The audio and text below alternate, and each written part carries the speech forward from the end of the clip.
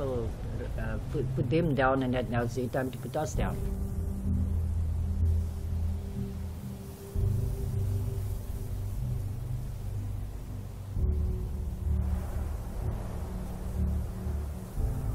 One thing, you don't know the Bible. That's what that proves. Because you are quick to write on our comments, how could the Indians be Israelites when some of their tribes made the blacks as slaves? We just read that in the Bible. We just read that in the Bible.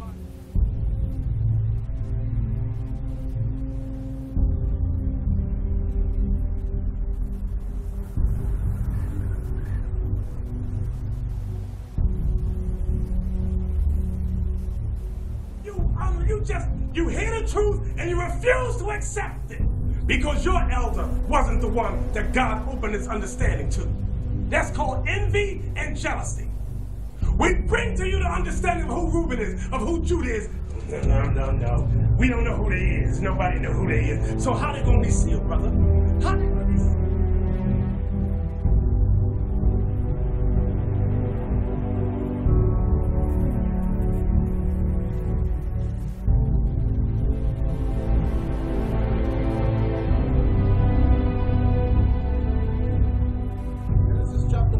Verse 1. Jacob called unto his son and said, gather yourself together that I may tell you that which shall befall you in the last days.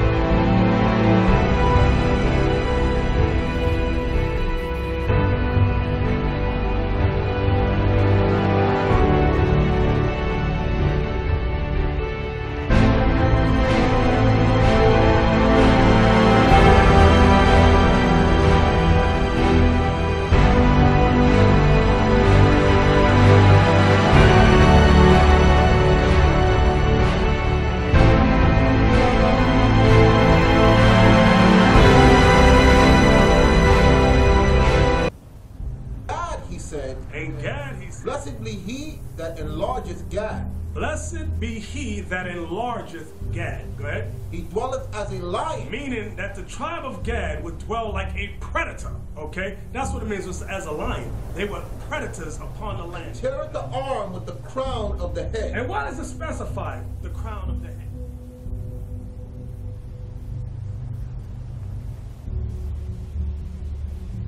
Oh, now! Okay, with the crown of the head, they had an unusual crown made up of feathers. Does my presence frighten you, Elder? Or is it your guilt that prevents your allegiance? Your regiment cannot win my allegiance, Staka. Son of Nandi.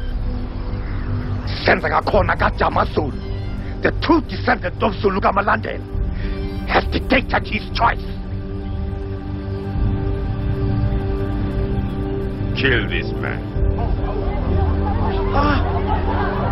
He has insulted the king. They separated themselves unto David into the whole to the wilderness, men of might and men of war, fit for the battle. Fit for the battle. That could handle shield and buckler. That could handle shield and buckler. Whose faces were like the faces of lions. Whose faces were like the faces. There will be darkness. I pray that the ancestors will preserve and protect our tribe and safeguard the past as it was. Nothing will be as it was ever again. Now, kill him.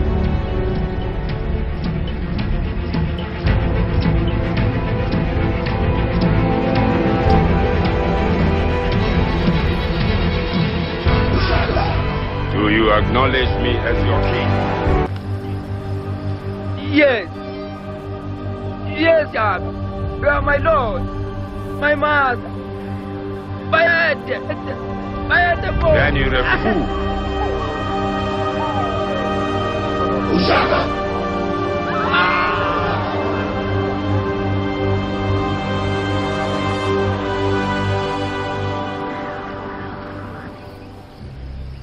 Is there anyone here who wishes to disapprove this decision? No one speaks. Waiting on. Wemshangan. Then, salute your king. Wena wantofu. Wena wantofu. Wena wantofu. A troop shall overcome him. See, he says in the spirit that Gad, a troop shall overcome him.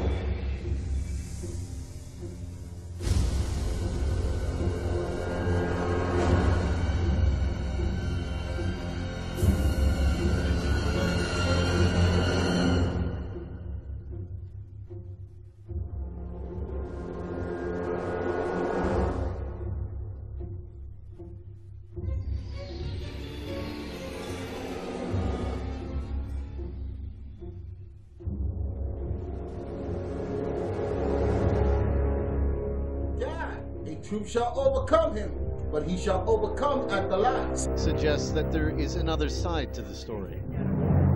White poverty in South Africa has doubled since the non-racial election in 1994. Very small room.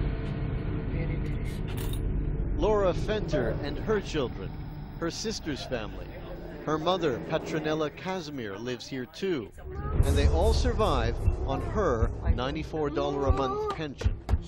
Petronella believes there's only one reason why they are in this desperate state.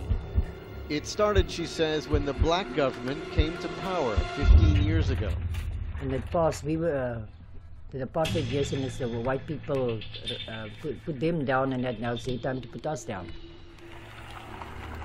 It is a common feeling among white South Africans who have fallen on hard times. They are the victims, they say, of affirmative action, or what they call reverse discrimination.